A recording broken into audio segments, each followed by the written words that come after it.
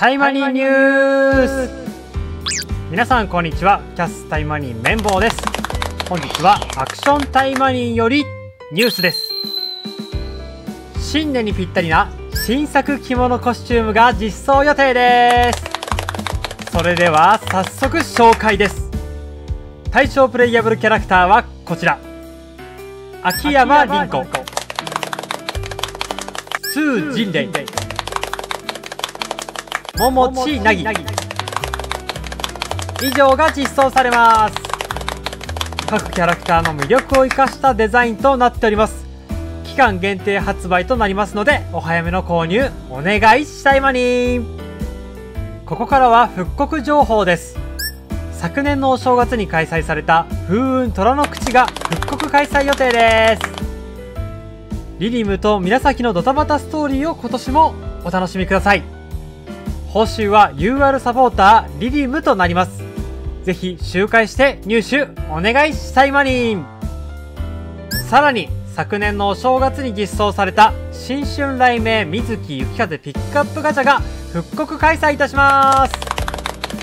スキルの雷鳴の羽根付きは強力な攻撃スキルとなりますので、ぜひ入手して活用してください。またこちらのガチャは期間限定となりますので挑戦はお早めに。今回の復刻もかなり激アツでしたね。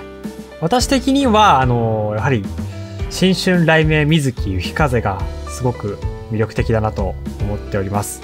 衣装もそうなんですけども、発動スキルが雷を当ててですね、敵をグロッキー状態にして、でさらに出血というダメージを与えていくというものなんですけども、これがかなり使いやすい感じではありましたので、ぜひ皆さん入手していただければと思います。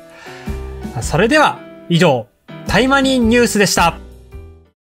この番組はご覧のスポンサーの提供でお送りしました。タイマニンじゃんけんじゃんけんぽんチョキ素晴らしい、いい勝負でしたね。私に勝った方、さすがです。ねえ妖刀村正、タイマニン TV を見てるみんながチャンネル登録と動画にいいねをしてくれると素敵だと思わない？なぎちゃんの言う通りじゃ。だってさ、だからみんなお願いね。